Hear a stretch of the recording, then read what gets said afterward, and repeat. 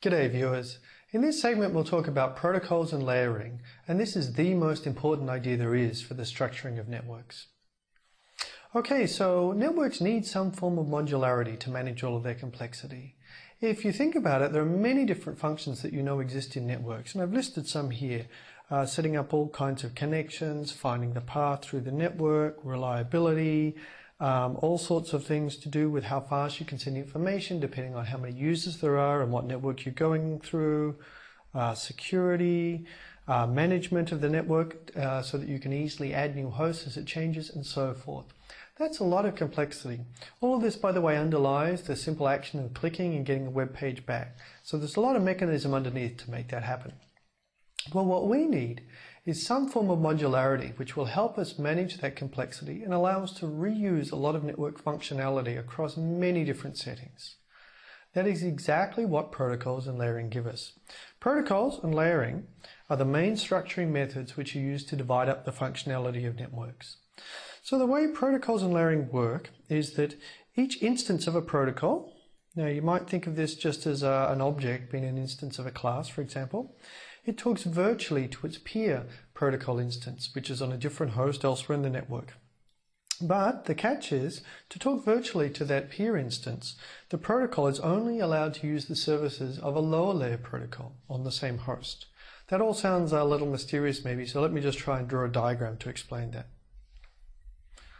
Okay, so let's see, here is a protocol instance. I'll write X to mean this is an instance of protocol X. Now, this protocol instance wants to talk to another protocol instance, X, on some other machine. To do that, it will use the rules of protocol X. So it will only exchange messages of protocol X and so forth. But I've dotted this line because there's no direct communication path between here. These are on different machines, these protocols. So how do they talk? They use the services of a lower layer protocol, in this case protocol Y. And protocol Y is similarly going to virtually talk to its peer, an instance of protocol Y on another machine using protocol Y. So X will locally on a machine use only the services of Y. Let me clean this up. So here's maybe a little bit of a clear diagram. What you should take away from this is that, so here's one host, by the way, if I just draw here, node 1, here's another host, node 2. So on this diagram, the layering is happening vertically as each protocol instance talks to the lower layer protocol instance, and the lower layer talks back to the upper layer when things are received from the other side. The protocols are designed horizontally. They're really specifying the form of interconnection between the two different systems. Of course, I still haven't really gotten to the bottom of this picture because we don't know how protocol Y really communicates. We see the virtual communication, but what's going on? Well, this is what's going on. The same thing happens again. The protocol Y communicates using the lower layer protocol. And when you do all of that, you get what's called a protocol stack. So here is a protocol stack. And here it's just listed layer 5 through 4, 3, 2, 1, down to the bottom. What's going to happen at the bottom? Well, at the bottom where it's labeled physical medium, this is really just a wire, or something like a wire, such as a fiber optic cable. This is the medium which carries whatever message as electrical signals from one side to the other, and then layer 1 is going to interpret that as a message. So by acting in this form, we've got a higher layer protocol such as layer 5 being able to virtually communicate with its peer instance here without really knowing what's going on anywhere below layer 4. Well, protocols and layering are everywhere. You've probably heard of many different protocols, even if you didn't realize they were protocols. I'm thinking of things like TCP/IP, 802.11, Ethernet, HTTP, SSL, DNS, and many, many more, some of which we'll come across in this course. They're all protocols. We can even, just to show you how some of these things fit together, let me draw you an example protocol stack. And for this example, we'll choose a web browser on your host, say, and let's just assume that you're wirelessly connected to the internet. Okay, so now let's see, here would be your browser. That's really an application that's using the network. Now the browser, well, if it's a web browser, I happen to know that the web protocol is HTTP. Doesn't matter if you don't know this, we're going to cover all of these protocols by the end. The browser implementation will actually often include an implementation of HTTP. HTTP in turn runs on top of TCP/IP. These are the common internet protocols.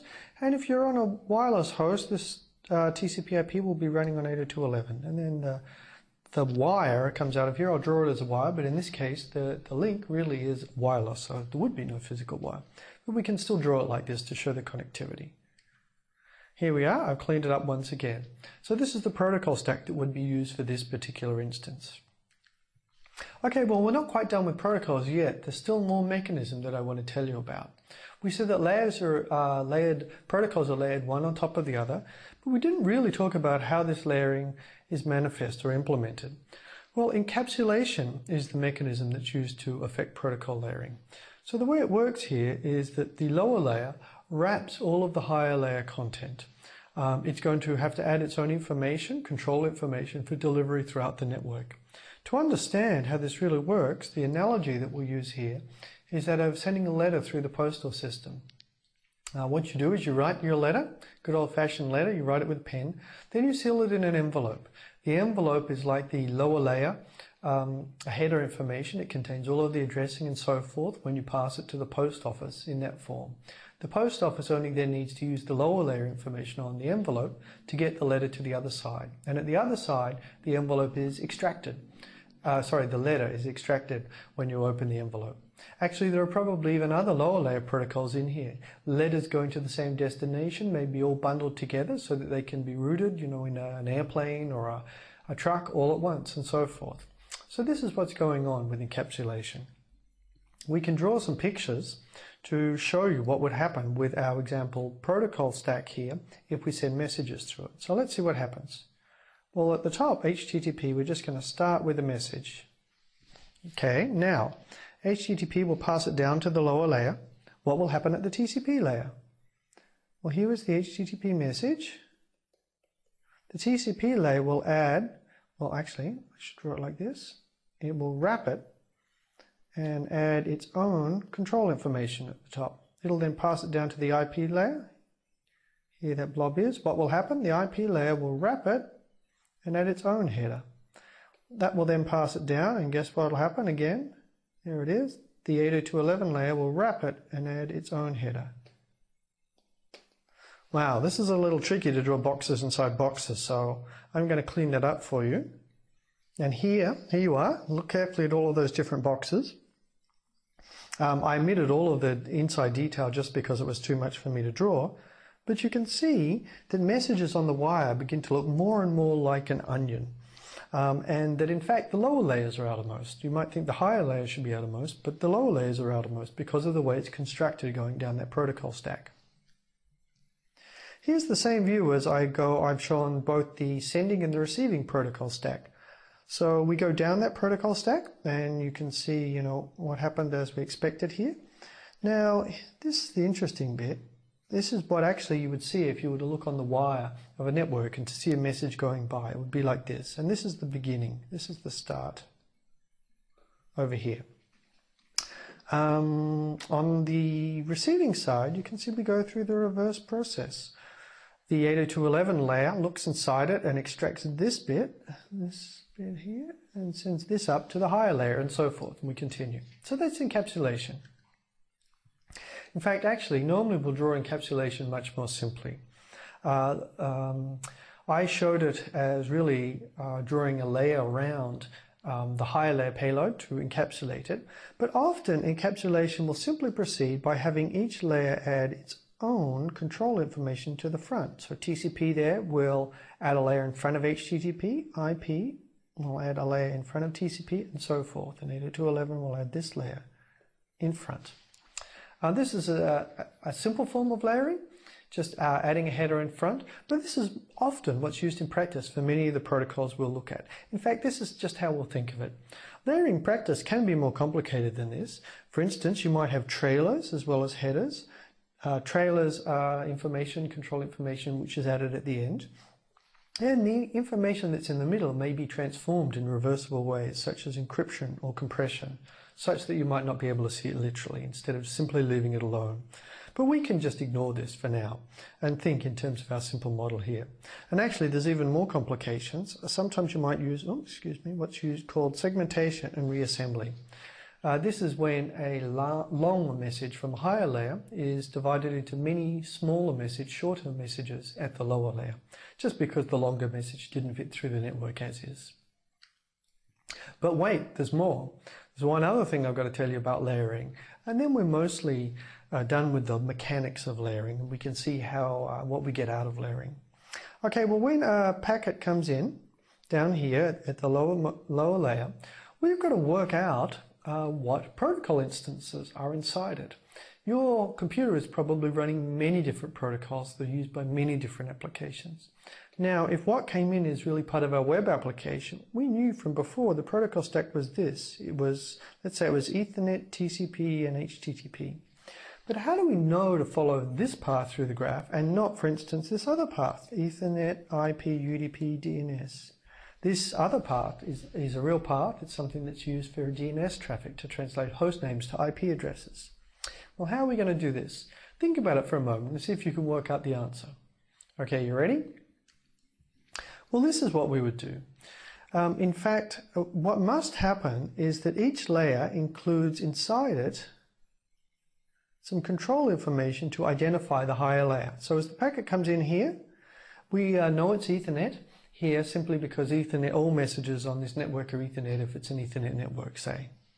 But the Ethernet header will have a little bit of information that says go this way to IP. In Ethernet, this is actually called the ether type value. Now, then as IP processes, IP will look inside its control information. There'll be a little bit of information. It's actually the IP protocol field, which says go this way to TCP. And inside the TCP header, there'll be a port number, which says go this way, which will happen to be HTTP. This information in each protocol layer is what's called a demultiplexing key, because it helps us undo the multiplexing and go back up the right route. Okay. Well, now let's see how we can gain some advantages from layering, now that we've gone over its mechanics. Layering, the key advantage it gives us is information hiding, and through that, reuse. So imagine we have our browser and server application here, our good old web browser. You could run it on a protocol stack like this. Well, all the browser knows is that it's talking to HTTP here. But let's say you happen to run HTTP on the protocol stack TCP, IP, and Ethernet.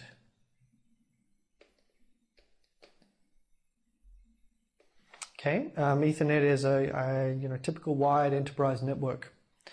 You could similarly run the same web browser on a different protocol stack. Let's just say we want to run it on TCP, IP, and 802.11 because this is a wireless host. Wonderful. The web browser doesn't actually either know or care what it's running on at the lower layer, and this is a tremendous advantage because it would be terrible if we had to write our web browser differently depending on all of the details of the protocol stack. By hiding information, we're getting a lot of powerful reuse out of it. There it is cleaned up. Oops, I chose the sides differently. Doesn't matter. And we can also gain further advantages. You can use this information hiding to interconnect different kinds of systems. So imagine over here we have the browser. It happens to be running on an 802.11 network. Well, the server, well, that happens to be running on an Ethernet network. Doesn't matter with our protocol layering system. This is what we can do. Here, we'll have the 802.11. It must talk to a peer 802.11 box.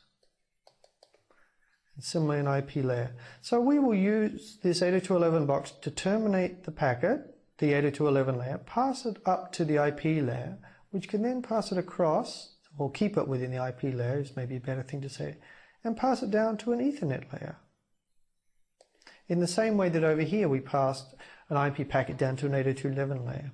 This Ethernet layer is then able to virtually communicate with another Ethernet layer protocol.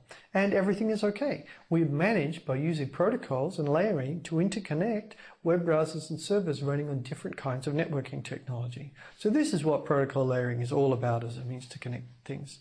Note that to do that, we needed to have something like a single layer here which provided connectivity all of the way across. And this is what IP does frequently in the internet.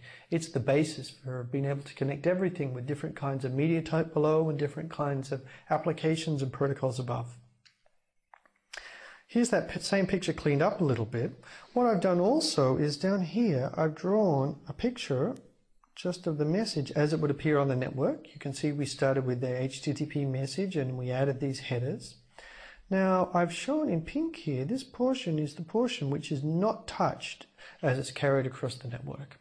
I've left the IP piece unshaded a bit because the IP processing happens in here, so the IP control information front may be altered. And similarly, we can see as we go across actually, this 802.11 will be taken off and this Ethernet portion here will be added as we go on the other side. But all of the information in the middle that we cared about, the TCP and HTTP, will be passed unaltered. And this is what is providing us with virtual communication between the browser here and the server here. So that's protocols and layering. Just to round out our notion of protocols and layering, I'll tell you that there are some disadvantages to layering. It's not all roses. Here are two disadvantages. The first disadvantage is that layering, adding more modularity, adds a little bit of overhead. If we knew, for instance, that our protocol stack went HTTP, TCP, IP, and Ethernet, maybe we could devise a custom header which had all of the necessary functions in one, and it would be shorter. So we definitely lose a little bit of efficiency. Often this is a minor concern. If you're thinking of large packets, the overhead of layering is small, it's some small number of percent. Now, on the other hand, so that was this, adding overhead. A bigger concern probably is that layering hides information. We said that our web browser now doesn't know whether it's running over a wired or a wireless network. Well, you know, that allows us to run the application, it's true, but your application might care whether it's running over a wired or a wireless network, because really they're quite different. On a wireless network, the bandwidth is much more variable and you could be changing locations all of the time. This is something that an application would like to know. So information hiding is a disadvantage of layering. Okay, but the point is, now you know about protocols and layering, the key mechanism that's used to structure computer networks.